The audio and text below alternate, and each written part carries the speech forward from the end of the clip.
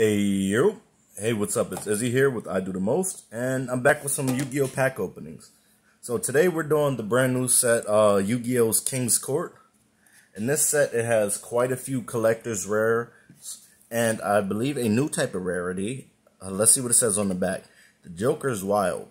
The King of Games shall see you now. King's Court revitalizes Yugi's Three Musketeers of face cards. King's Knight, Queen's Knight, and Jack's Knight, and includes new cards related to deck strategies, themes introduced or supported in the Legendary Duelist Season 2, Lightning Overdrive, and more. Okay, so this is like a follow-up of Lightning Overdrive. I believe that this set has a brand new rarity in it, called like Pharaoh's Rare or something like that.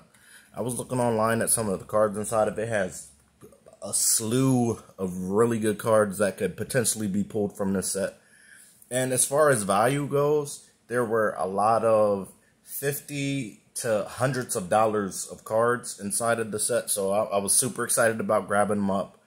And it's a lot of callback to monsters that you're familiar with, like the Knight cards that they spoke of, and a few other sets. So if you're excited for this pack opening and you want to see what's inside, you want to see if we got some luck going our way today, I ask that you hit the like and stay tuned. We're going to jump right into this bad boy. So I'm going to start out with 10 packs today. See if 10 is our lucky number. We bought quite a few of them. Look at the artwork on that. I believe they got a new Arcana, or what's it called? Arcana Joker or something like that. A retrain of it. The last one they had was the Link version. So let's see what they have in here. Starting out with a Utopia, Eternal Bond, Queen's Knight, so one of the feature cards, Pendulum XYZ, Golden Eyes Idol, so we got some Relinquish support as well.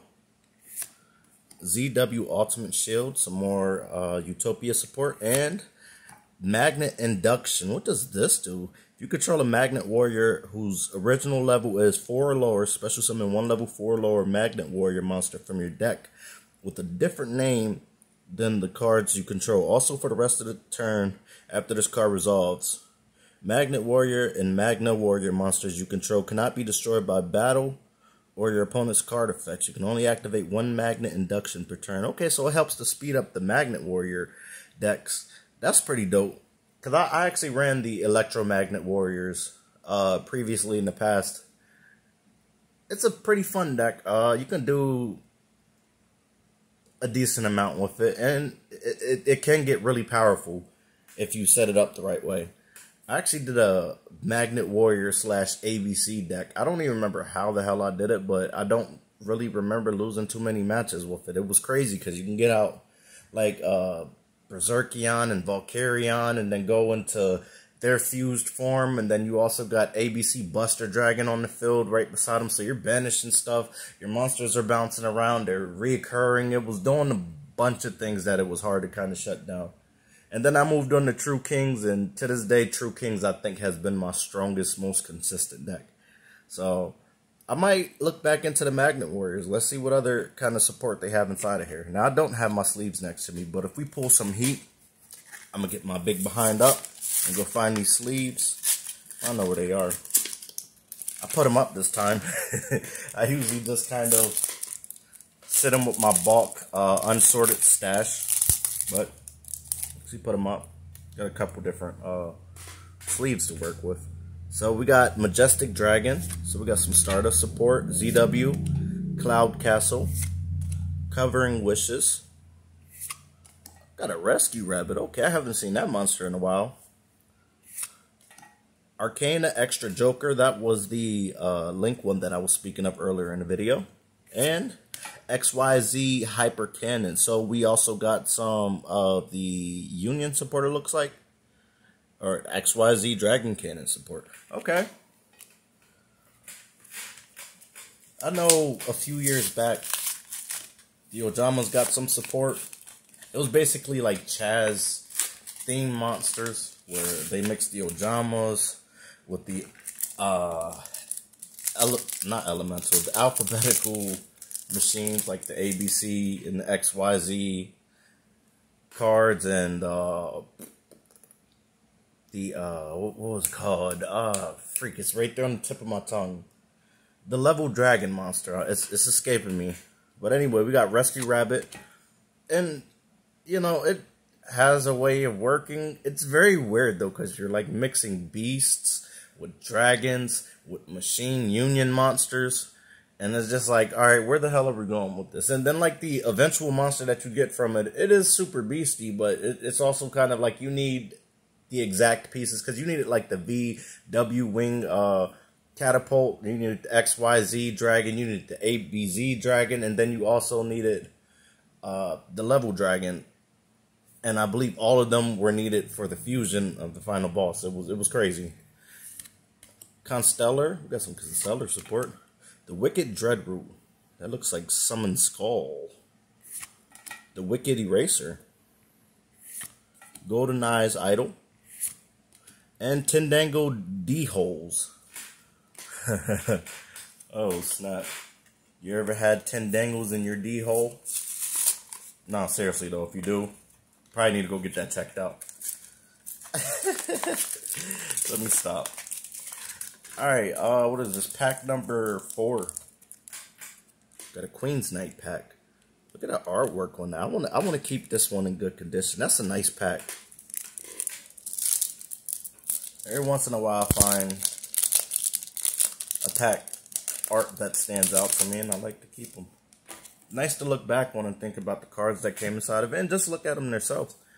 Got Rescue Rabbit, the Wicked Dreadroot again, Constellar Ptolemy M7, Stardust Xiaolong, Gravekeeper Spy, got some Gravekeepers in there, Rhoda, and Thunderspeed Summon. For a second I thought that was Lightning Vortex. I was about to lose my shit. I was like, what?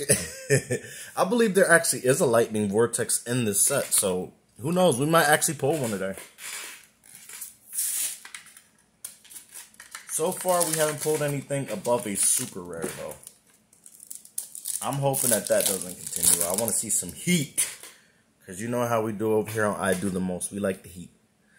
ZW Tornado Bringer, Golden Eyes Idol, the Wicked Avatar. So there's 3 Wicked monsters. I knew of Eraser and Avatar. I didn't know the last one. Unexpected Die, Warrior Returning Alive. Got Jack's Knight, so Jack's Knight, Queen's Knight, and the Arcana Joker Link monster.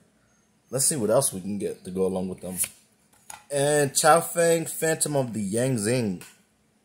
Never really did get into the Yang Zing. I played against them a couple times. Some of them were really good duelists. Other ones I was just like, what does your deck do?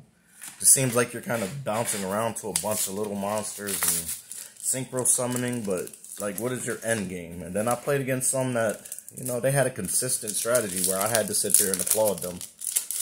They still lost most of the time, but that's beside the point. Got Cloud Castle. Utopic Future. This was a hard monster to get over at one point. Utopia. Eternal Bond for Photons. Queen's Knight again. Pendulum XYZ. And hey, we got our first ultra rare. We got Arcana Triumph Joker. Pretty dope. Oh, snitty dab. I like it. I like it a lot. Alright, so I gotta make sure to get her sleeved up. I'll grab the sleeves in a minute. She's safely put off to the side. And she came out of the Queen's Knight pack, so that was appropriate. Or I guess that's her, but her base form is Queen's Knight. I don't care what nobody says. That's Queen's Knight right there. It's clearly her in the picture. She just got an upgrade. Alright, the Wicked Dreadroot. That was the 3rd Wicked monster. Eraser. Golden Eyes Idol. This has been in like every pack. These Utopia cards, the Pendulum cards, Arcana Knight Joker. This is the Fusion one, so that's actually a different card. And got Fortune Tune. I'll throw this in a couple decks that could muster rank 3s. Usually just as filler.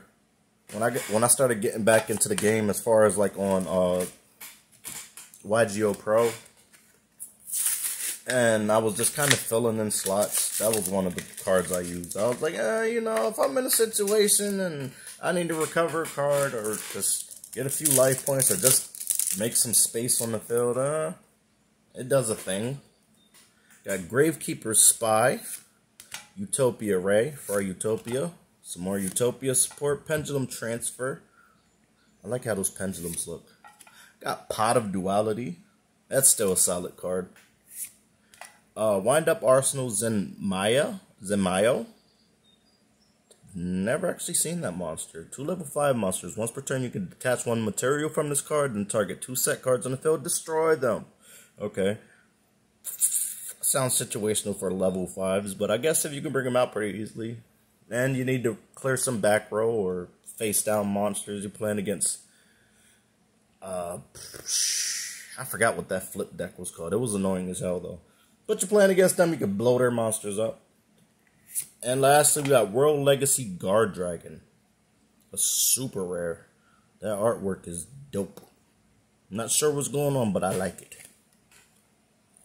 And I'm not too familiar with the World Legacy cards. I've pulled a couple of them, but I've never actually taken the time to sit down and read through them.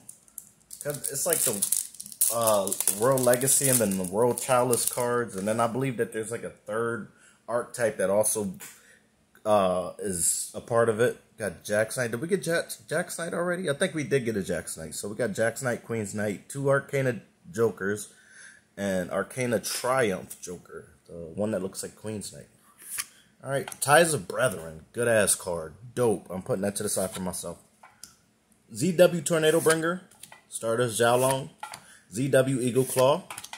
ZW Leo Arms. And bang! We got a Joker straight.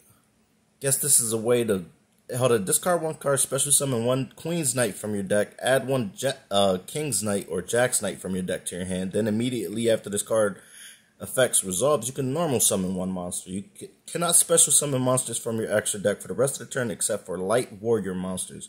During the end phase, if this card is in your graveyard, you can target 1 light warrior monster in your graveyard, shuffle it into your deck. If you do add this card to your hand, okay, so it just reoccurs.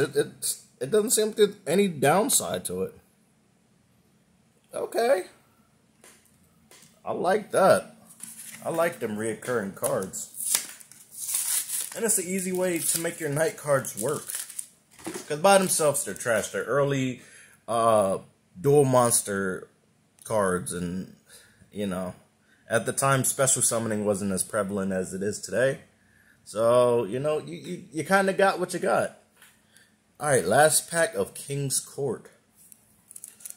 Send us some luck. Send me your energy. Alright, let's see what we got. Starting off, we got a Utopia, Stardust Xiaolong, Arcana Extra Joker, Pendulum XYZ, another Ties of the Brethren, so that's ×2 for me. I'll take it. Wicked Eraser, and last card of this episode is... Bang! We got a Morph King Stygie Gel. Don't know what the freak that is, but... it looks like it could be an alien support card. Let's see. If this card is normal summon or special summon, target 1 other face-up monster on the field. You cannot special summon monsters from your extra deck except synchro monsters for the rest of the turn. Also, change this card's level to the level of that target. If you do gain life points equal to the target's level times 200. During your main phase, you can special summon 1 fiend monster with a level lower than this card from your hand. So, okay. So if you got a monster out, you can special summon him, and then you can special summon another monster, and then you can go into your synchro plays. That's kind of wild. I could see that being actually being a decent card. I might look up some strategies with him, because it's a fiend card. I'm looking at it thinking that it's a reptile, because it looks like an alien card, and I believe the aliens were reptiles. I was gonna say I could throw this into my reptile deck. Are you kidding me? I'm still going to build that reptile deck. I wasn't bullshitting about that. I just haven't gotten around to it. So, anyway, if you enjoyed the Yu-Gi-Oh! Pack opening today, I don't know why I'm so hyped up. I ain't even make no coffee yet. But anyway, if you enjoyed the pack openings today, and you watched the video up to this point, I want to say thank you for watching. Hope that, you know, you had a good time. And I will be posting more pack openings of King's Court I've liked the cards that I've seen so far. It's a lot of repeat cards, it seems, but like the higher end cards, anything beyond super rare, it seems like they might have like quite a few. I've seen a lot of cards online, so I don't know. Maybe it was just the order of the packs that I picked them up or something when they came from the factory or wherever the hell they came from. But anyway, if you're new to the channel, what we do here is Pokemon and Yu-Gi-Oh! TCG pack openings. If that sounds like something that you're interested in, I encourage you to go ahead and hit the subscribe button. Also, if you'd like to see more content in the future and you don't want to miss out on anything that's going on, go ahead and hit the bell to be notified when new content is being uploaded. When we hit 200, we will be doing our first giveaway on the channel. I'm not sure whether it's going to be Pokemon or Yu-Gi-Oh! Or one of the other TCGs or a mix of things, but we'll talk about that as the time comes. The channel has been growing, and I appreciate the support. I hope that it continues, and I hope to see you in the next video. But with that being said, I'm going to head out. You have yourself a good day. Peace.